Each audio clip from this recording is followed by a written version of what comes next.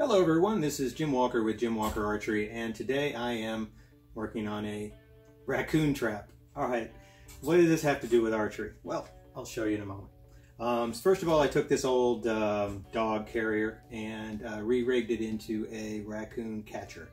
Okay, so I'm going to zoom in and show you a couple of the details. To start, I had a real problem trying to figure out how to get the latch to drop. So I'm going to show you that real quick. It's pretty cool. Tried a few different things, nothing worked. Alright, so what I have here is a latch. It's a drop latch. And I'm going to bring the phone over here and give you a real close-up, and we'll kind of talk about how I got that to work. It's kind of interesting. Here we go. Alright, so what I did here was I took the latch. It's a little drop latch, as you can see here. Normally would just drop, and so what I use is rubber bands. Took some rubber bands, as you'll see here, and a little bobby pins, and kind of rigged it up so that it's has two directions of force here. So one actually pushes it down, and the trigger here is this little round little dowel thing, round plastic thing. And what's cool about it is that it just basically holds the point, as you can see, lock. And then when it gets pushed out, the rubber band pulls it down. All right, thought that was pretty cool. And so what happens is that when it drops, when it's ready, what it does, whoops, let's just do that again. Drop it, lock it, and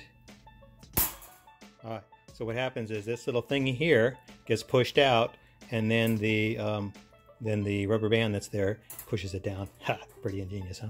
All right, so about the archery part of it. Well, as you can see, my trigger point happens to be a archery point right here, and an old fiberglass arrow that I had laying around, and then I pushed that on. I then glue that onto a pressure board.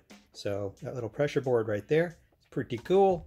All right, so what happens is little critter steps on the board, and then I'll show you that in a little bit. It drops, and then the door closes. Pretty cool too. All right, so hold on a moment, and I'm going to show you how it works. So I'll go ahead and set it up for you so you can see how she works here. I've got my little trigger right there. So when it drops, it opens and drops the latch into place. And then that's followed by a nice little line here, takes it to the point. And then what we have here is our archery point. Oh yeah, nice little sharp. So that when the little critter walks on the plate, pressure plate down there is triggered. Here we go.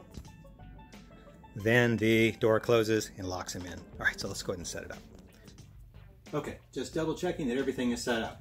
Got my trigger ready, got my line in place. Okay, now the pressure plate down here is essentially just some particle board with some little ties holding it up.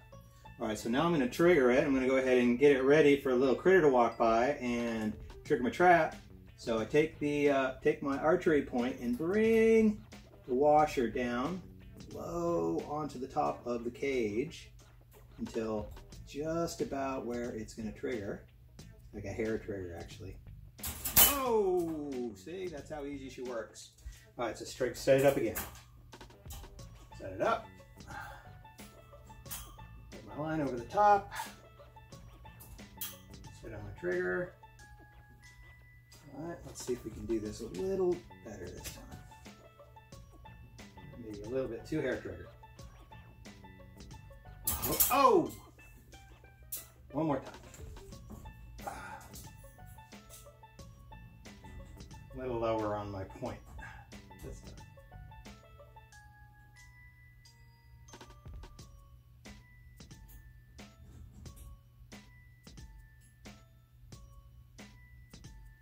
All right, it's ready to go.